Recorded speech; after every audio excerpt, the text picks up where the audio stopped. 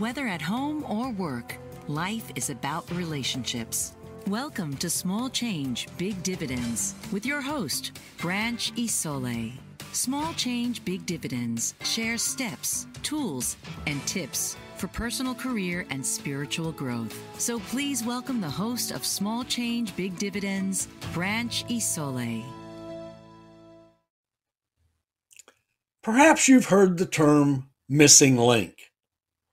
It's used most often as a label describing a quote-unquote missing part of evolution. Missing link refers to an indistinguishable or missing hereditary piece between man and his evolutionary forerunners. However, there are two realms of existence that have missing links: the physical and the spiritual. There are also two separate identities within this term. Again, one is physical and the other is spiritual. The missing link between us and the spiritual realm is an active awareness of morals and ethics. So if you want to hear more, stay tuned. That's what we're talking about today.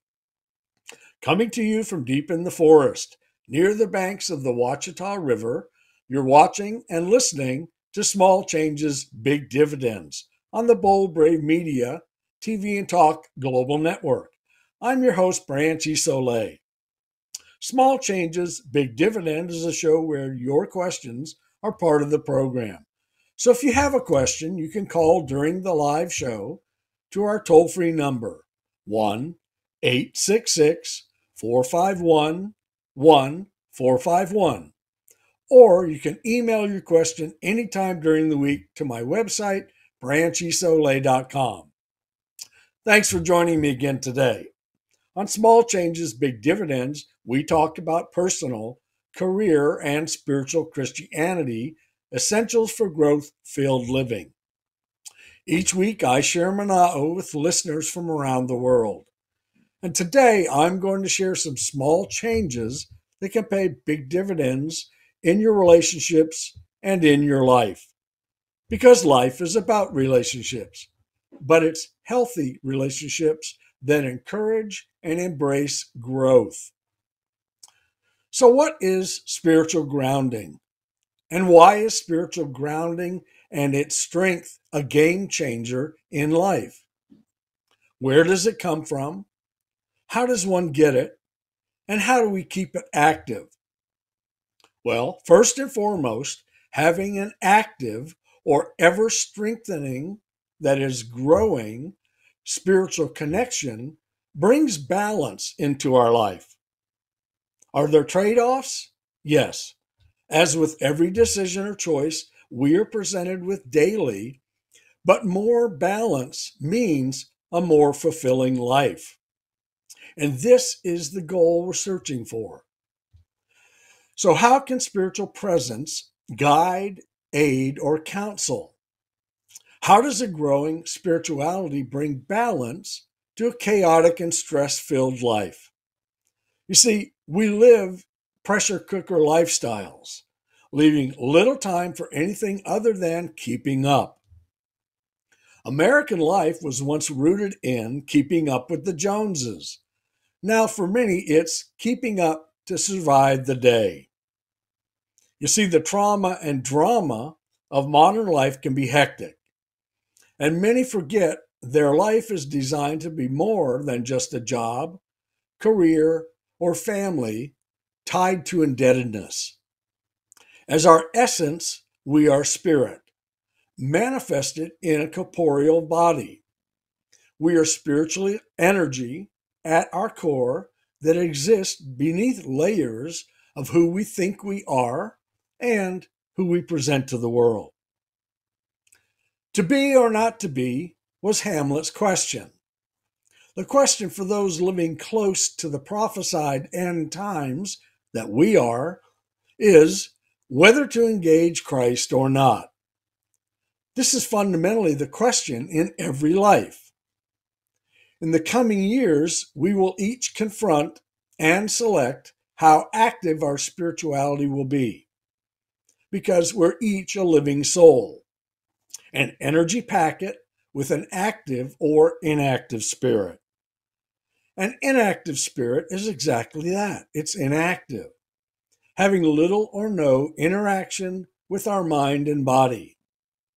It's existing, yes, but only as a placeholder. An active spirit, on the other hand, is active in degrees. You see, on our paths in life, we are all at different stages, as are our spirits. We can have a fleeting awareness at one end of the spectrum, while others may have full immersion at the other end. Irrespective of where you and I may be on our spiritual journey, life's baseline condition is an active spirit in concert and communication with the Holy Trinity of Christ. When God's Spirit lives within us, no matter the degree of our voluntary immersion, His Spirit lives for us as guide and counselor. He describes this for us in John 14:16 and John 14:26. When we invite from God, when we invite God's Spirit, the Word, Jesus, to abide with us, it's accepted and never rescinded. You see, once we invite Him and He sends His Spirit to be with us, He's always with us. We may turn aside, but He will never abandon us. He has accepted our invitation of a surrendered heart. You see, where the Spirit of the Lord lives, He strengthens mind, body, and our spirit. Think of the Lord's Spirit within you as a cosmic GPS. So every time you're faced with stress, struggle, and conflict, stop. Before you respond, take a breath and ask yourself, what would God have me do in this situation? You see, when His Spirit abides with you, His Spirit will answer. And this is His promise. His Spirit will guide your thoughts. His Spirit will give yours the strength and power to respond as He would have you do, as if He were standing there with you. His Spirit of truth will show you truth. And His truth will give you counsel to avoid the impending holes of adversity that you may be facing. You see, it's always easier to step around a hole than to try and dig yourself out. And God's Spirit, through belief in Christ, offers you a path from adversity. So whether you hear, actually listen, or respond is up to you. But once Christ's Spirit is with you, He's always there for you. And it's up to you to decide if you'll choose the Lord's way or repeat the old pattern response which you've used your entire life and probably hasn't worked as much as you would like it to. Christ's Spirit within is your spiritual grounding. His Spirit responds with your spiritual strength. And the more you desire and allow your spirit to grow in His and with His, the more emboldened your understanding of this world will become. Once you know the truth, you'll see the truth in everything that you do.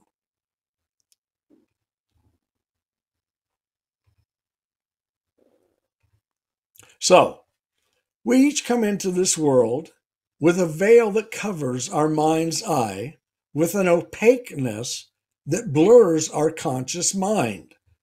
And this happens with our very first breath. This veil obscures our understanding. And with every question, every choice, every decision we make in Life 101, we come from a place of life possessing innate truth.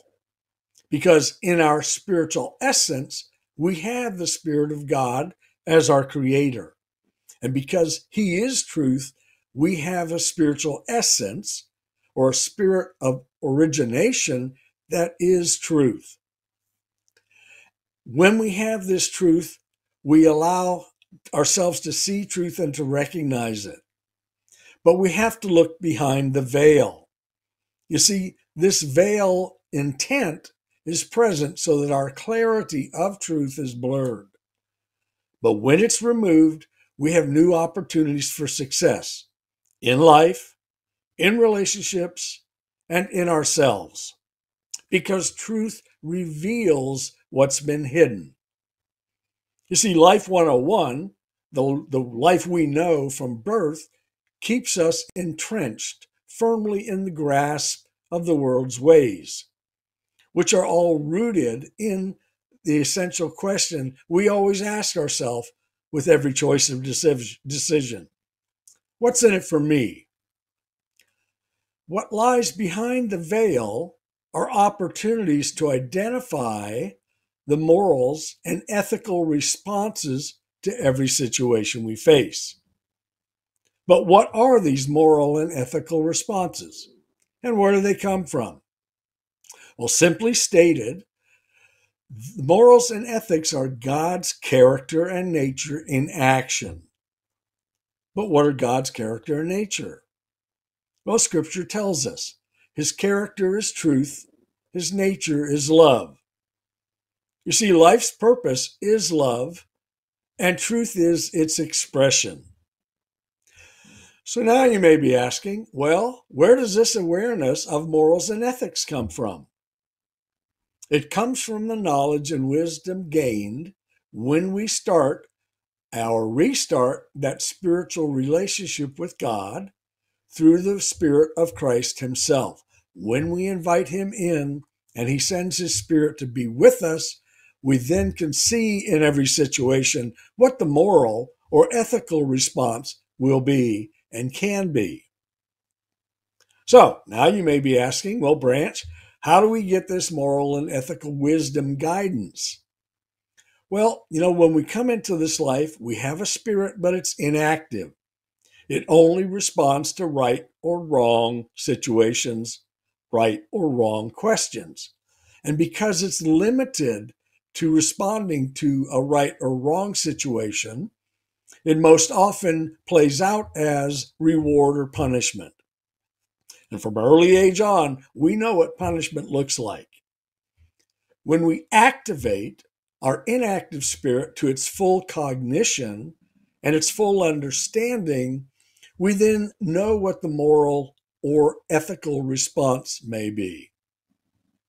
It's our spirit of origin, a combination of our soul, which is an electrical charged unit from the universe, combined with our spiritual essence from God as creator. It's these two that make up our spirit of origination, a combination of soul and spirit. We're going to pause for our first break. When we come back, we're going to look at spiritual essence and how to make it active from a inactive state. You're watching and listening to Small Changes, Big Dividends on the Bold Brave Media TV and Talk Global Network. I'm your host, Branch Isole. I'll be right back. Welcome back. You're watching and listening to Small Changes, Big Dividends. I'm your host, Branch Isole. So we're talking about our spiritual essence and why it's inactive. Well, it's inactive because it's only partially operational. And this happens with our very first breath. It's inactive because it operates in a vacuum. It's missing most of its potential responsiveness. So how and why does it continue to be inactive? Well, as I said before the break, it only responds to right or wrong, reward or punishment interactions. And as humans, we naturally embrace the right or wrong as our guide to decisions. We do this by default because it's what we learn as children. Because it's what we know, and it's what we've learned from our earliest cognition as an infant and then as a toddler, and it's what we use every day, our focus is always on, is the situation or the question or the dilemma I face going to be right or wrong for me? Meaning, is it going to result in a reward or a punishment? And it's this operational response process that's rooted in our understanding from our earliest childhood. You know, if you've ever read a time machine story or seen a time machine movie, you know that when the hero or the heroine makes a small change, it can ripple forward or backward, causing entirely new consequences that change the present. Well, the same is true for us. By changing familiar habits, behaviors, or responses with renewed present knowledge, it can alter our future response. Remember, the world's design and purpose is to challenge us because at our core, through our actions, decisions, and choices, the world's path entices us all it can. It entices us with the world's ways that we know and embrace.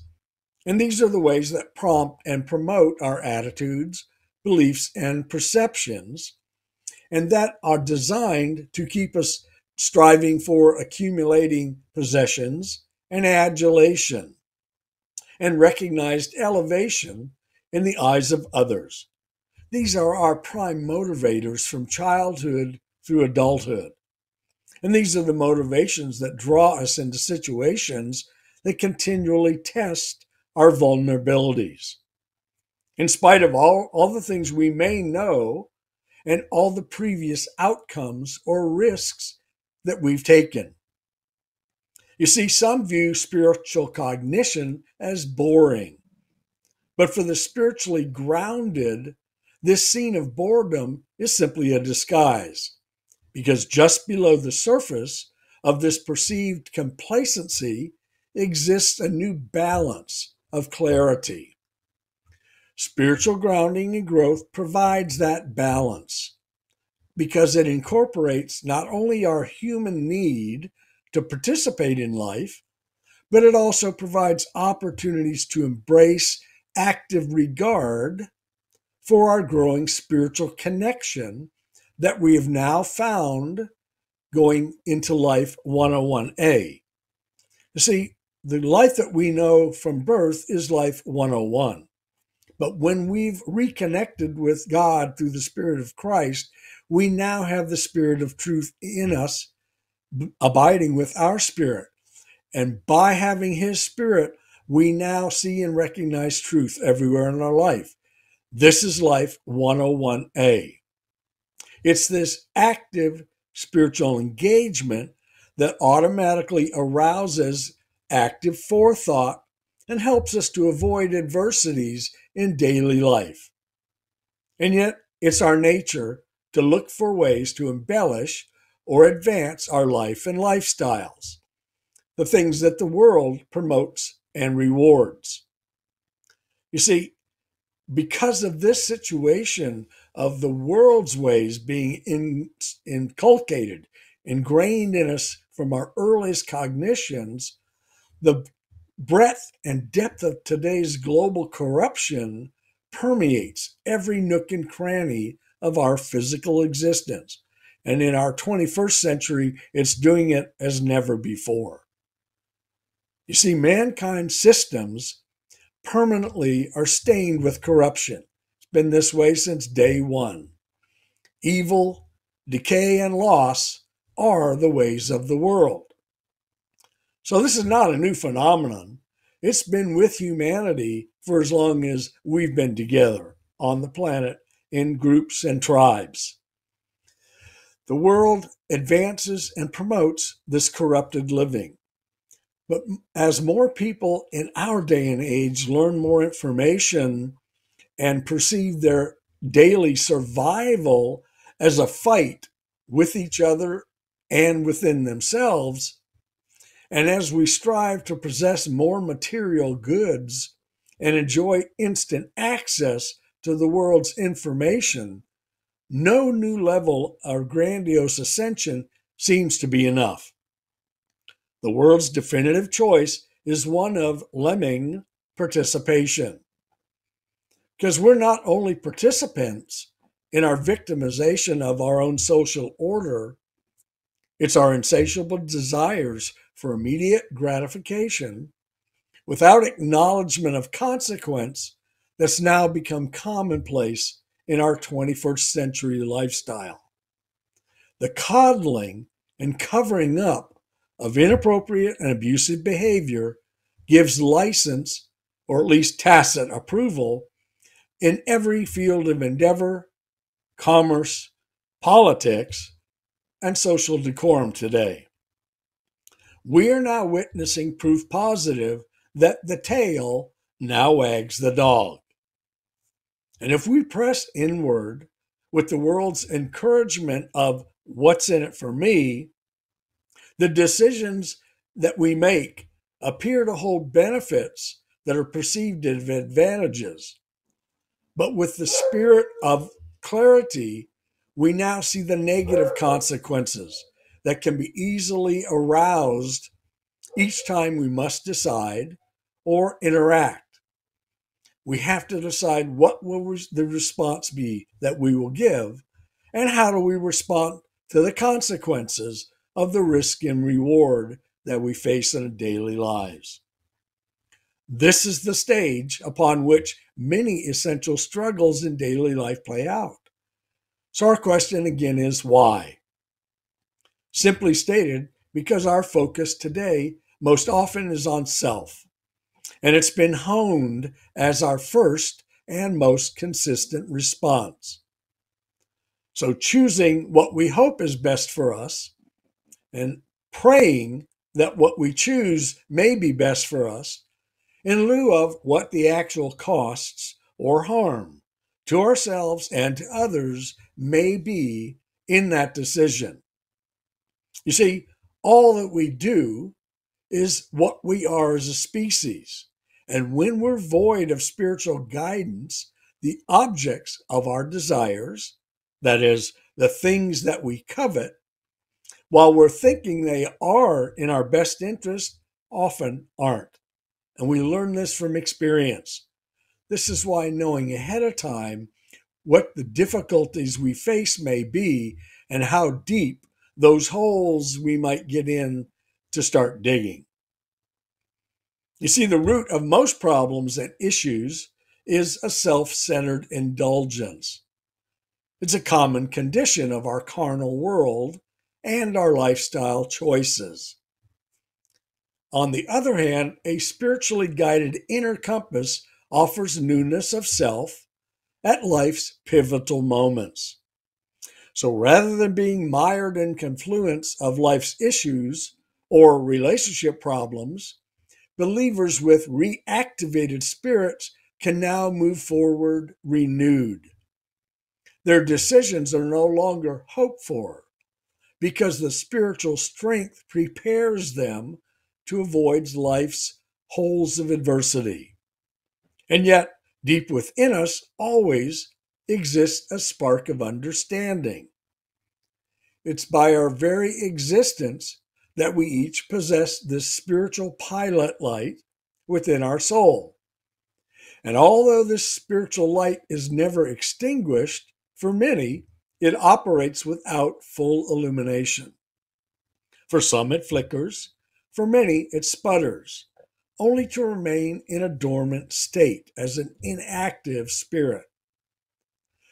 For a few, however, spirituality takes hold and the flame roars to life, revealing a new understanding, a new way of living, with renewed potential guided by the essence of your spirit or origination.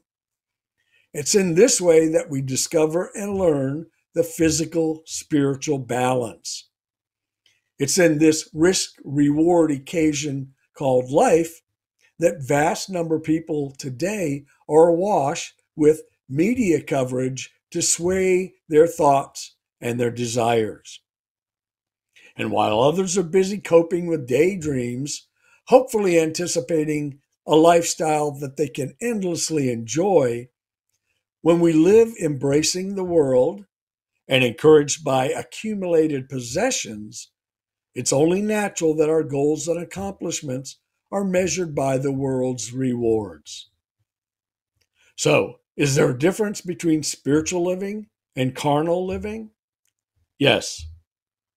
Is one boring while the other one thrills? Well, perhaps. It's a common misconception that life must be one or the other.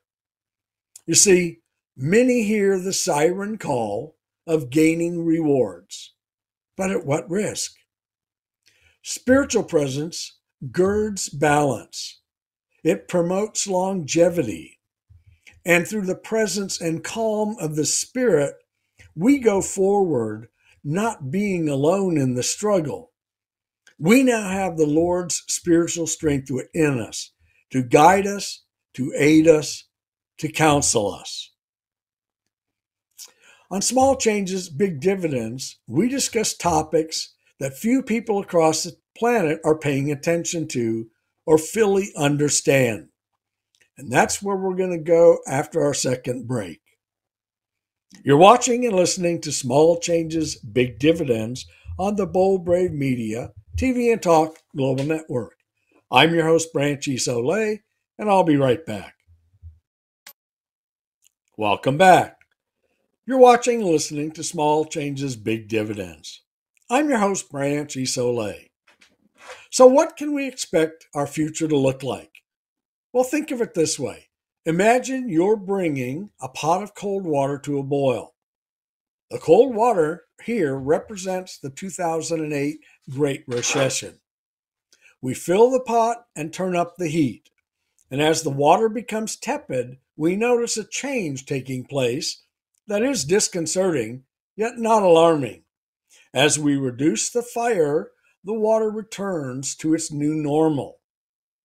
Sometime later, we increase the heat to a higher setting. As small bubbles start to form on the bottom of the pot, we've now reached COVID-19. We notice they begin spreading around the bottom edge and then progressively start inward across the bottom of the surface. Almost imperceptibly, larger bubbles form, and the quickening of the boil exists so that it's out of control. And as we end the first round of global infections from COVID-19 and prepare for what comes next in the pre-vaccine resurgence, we notice that there's little let up, and now the enlarging bubbles being created start to turn the water into a gaseous state. The end time events have specific purpose designed to bring people back to Jesus for his role as Savior, that is, the Christ or the Messiah. The end time events are this bubbling water. It goes from water to hot water to boiling water and then to gas. These events are God's way to initiate and at the same time invite a worldwide revival described in Matthew 24:14. And as with our boiling pot of water, our awareness is meant to be raised with each succeeding heated event. The consequences of unprepared belief will affect people across the planet, melding and rippling from one place to the next and from one affected or infected area to another. So whether it's health-related, economics, social disruption, crime and violence, destructive storms, or governments that will falter and fail with inadequate preparation and responses, the heat continues to be turned up. And each of the end time events that we start to see unfolding in real time become more cataclysmic, more increased in frequency and severity. This uninterrupted escalation of troubles and turmoil denote the prophesied end times. Now, there may be temporary lulls where you live, But the consequences of insurmountable problems will continue to persist globally, with little interruption. Events moving in concert, spreading neighborhood to neighborhood, nation to nation, will become more acute as the capabilities to shift the unending attempts to accommodate the immediacy of that moment's emergency. As with our boiling water, end time events bring unpleasantness, layer upon layer, hampering further answers and responses. So our only questions start to be, how badly burned will we be before we get out of the water? How much suffering will we endure, and at what cost? And what could we have done before the heat went from cold to tepid to boiling? And it gets worse. How can we prepare? Well, God gives us each an opportunity to come to know Him and to know His character and nature through Christ Jesus. He is warning us out of His love and compassion, as well as His grace and mercy, so that we'll know how to sidestep the destruction and the death coming in the last days. As events and instances for this new awareness increase, so too will the fallout of the severity of each of these succeeding events. So, how much suffering will you choose to endure before you look for relief? How many end-time event consequences will you ignore before you start to understand? And how much death and destruction will you witness or allow your family to endure before you share with them the way God has provided for His believing children? Avoid the coming perils. How? Simple. Establish a spiritually grounded relationship with Christ Jesus. You see, it's in Him that our present and our future can be saved. Now, in this week's prophecy segment, we're going to continue to look at America's role in the coming end times and last days. As the American empire slides into disarray and demise, as has every empire before it, the rich and powerful will continue to make a mockery of law and justice. Breaking the backs of moral and ethical standards, which is evident today everywhere we look, we can now acknowledge the aberration of laws, codes, and decency all around us. And at the same time, we're conditioned to ever be on the prowl for an advantage at every turn and in every situation. Again, this is the way of the world. I know prophecy can be daunting, it can be confusing, it can be downright difficult to make sense of. But remember, at your core, your spirit, occupying a human corporeal, a body, as a vessel. So you have the spirit of origination and a connection with God as creator from first breath. Today, our world is in deep conflict with loss of life and property imploding everywhere, from Gaza to Ukraine to the storms and the disasters that we face here in our own country. Well, believe it or not, prophecy tells us exactly what this course and this path will mean for America as a country and Americans as a people. In the book of Revelation, Scripture introduces readers and listeners to Mystery Babylon.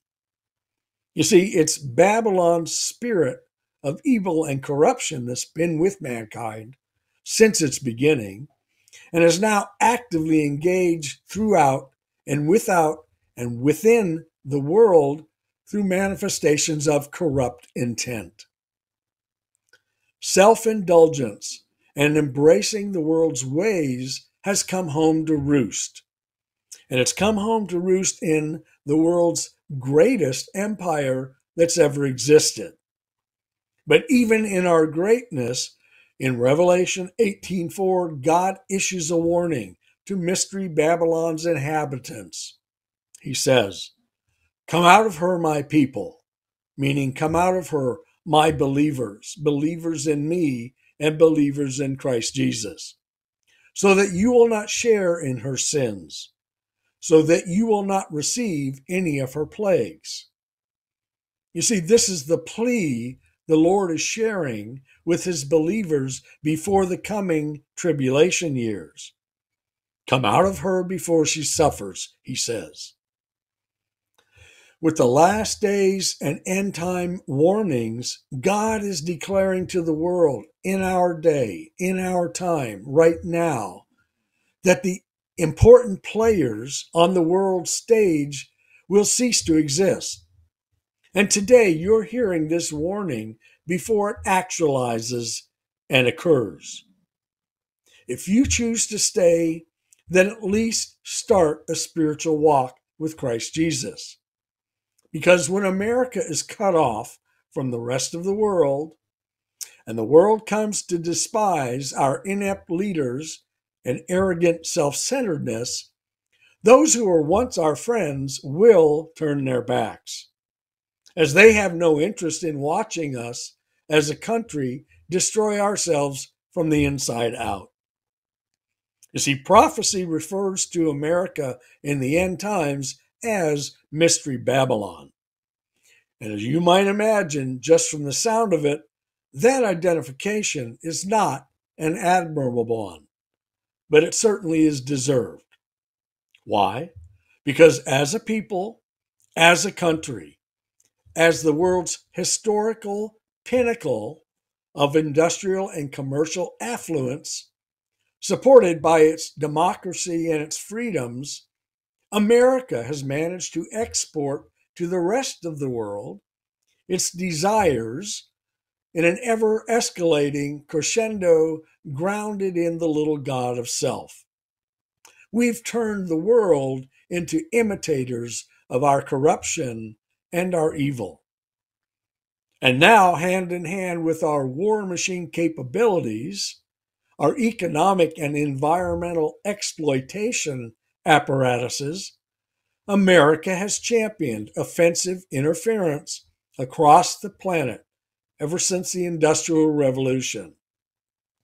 It's America that has embraced and reveled in narcissistic, overlord attitudes to every global area of life. But like all the empires before it, America has devised and conceived every possible way to exploit and then expunge every activity of human endeavor. This most recent America First mentality is purposed to bleed and suck the life out of every country, nation, or people. The prince of this world knows how he wants things to play out. And we have wholeheartedly embraced and encouraged and supported this desire among the people of the world. So what's waiting ahead? Well, waiting in the shadows to employ a mob boss-like taste of the skim are those who are always lusting for greed, power, and control.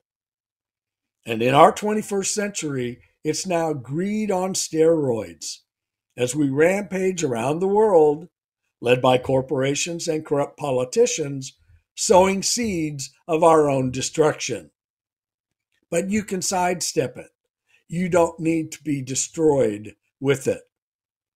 But following from every footstep of previous powerful empires the world has endured, many countries have been convinced to throw in, with the power of fiat currencies as the backbone of life's successes, with cyber currencies nibbling at the debt of our future decay.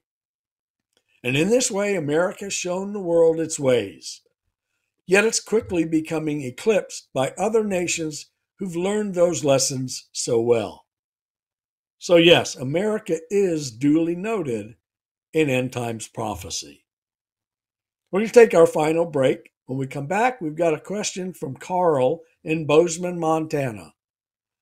You're watching and listening to Small Changes, Big Dividends on the Bold Brave Media TV and Talk Global Network. I'm your host, Branch Isole. I'll be right back. Welcome back. You're watching and listening to Small Changes, Big Dividends. I'm your host, Branch Isole. This week's question comes from Carl in Bozeman, Montana, who asks, how will we know the end is actually near or here? Will there be signs? Great question, Carl. Thanks for the email. Prophecy's entire focus and purpose is to inform us, to warn us, and to alert us to future events that will allow us to recognize these end time events unfolding. You see, many of these signs appear veiled or hidden, and we're unaware that they're part of prophecy.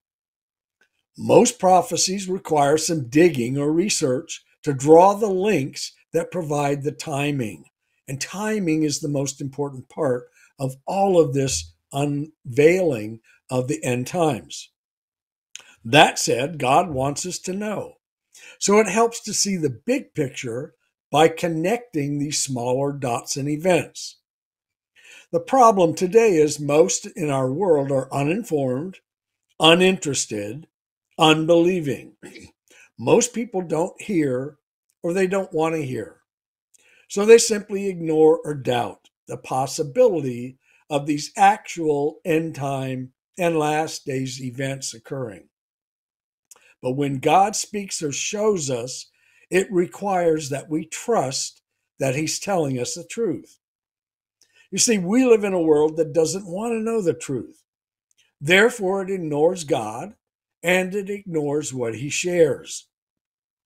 Prophecy doesn't tell us when the world will end, but it does forewarn us by sharing events and people to recognize before we actually witness them occur. You see, there are 1,817 prophecies in the Bible, and every one of them refers to Jesus as the Christ or the Messiah.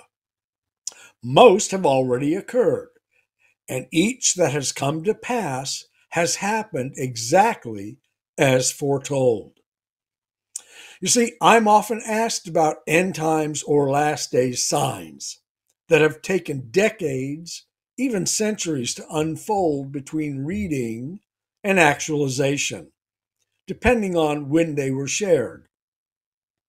Think of it this way. Before you got a driver's license, you prepared, right? You got a driver's manual and you studied. You got a vehicle to practice. You continued learning and practicing how to become more efficient and proficient behind the wheel. When you were fully prepared and ready, you went and you took the driver's test. Well, the same holds true for end times and last days events that the world sees as signs. Their culminations will be revealed by what we see or expect and experience in incremental steps. These will be unmistakable, undeniable, and unmissable signs seen by the entire world, indicating that the end is imminent. But here's the caveat. Only those aware of prophecy will recognize the links or the connections. At the start and the end of the Ezekiel war, which is on our horizon now, it will be the third prophecy that God promised the entire world would witness in the end times. The Ezekiel war is described in Ezekiel 38. So when you see in the news a military coalition led by Russia, Iran, and Turkey preparing to invade Israel's Golan Heights region, that's the mountains of Israel's north, under the auspices of enforcing a UN Resolution 2334, and it looks like Israel will be completely destroyed, God Himself has said He will intervene on Israel's behalf and destroy all of her enemies. When you see the treaty signed, confirmed, and accepted that will end this conflict in our future, the man who will become the Antichrist will step forward as the author, architect, or broker of this treaty. And we're told that in Daniel 9:27. Also, when you see the third Jewish temple being built in Jerusalem, know that the end is close at hand. If you know prophecy and you see these signs, you will be prepared. Thanks for joining me today. On next week's show, it's going to be one of our Fifth Wednesday special guest episodes. And I've invited Chet Galasky to join us. He's going to talk about a topic that many people are familiar with and many others are often confused about: diabetes. Chet will also be sharing his Christian walk and information about some of his books. So you're welcome to join our podcast live next Wednesday from 4 to 5 Eastern Time, right here on the Bold Brave Media TV and Talk Global Network. And if you have questions about diabetes, feel free to call in and get them answered by an expert. On Small Changes, Big Dividends, we discuss personal, career, and spiritual Christianity essentials for growth-filled living. If you know somebody who could benefit from today's episode, please share it with them. If today's show has been helpful for you, please give us a rating and review. And to know more about my work, I invite you to visit my website, branchisole.com, or my YouTube channel, Branch Isole. Today's show has been sponsored by Crystal Creek Farm. If you have a business, a product, or a service you'd like to share with the world on Small Changes, Big Dividend, simply send your inquiry to the website. You've been watching and listening to Small Changes, Big Dividends. Until next week, keep growing and be in the world, not of the world. This has been Small Change, Big Dividends. When you're ready for healthier, more successful relationships at home or work, Small Change, Big Dividends is your show. Wednesdays, 4 p.m. Eastern on the Bold Brave TV network.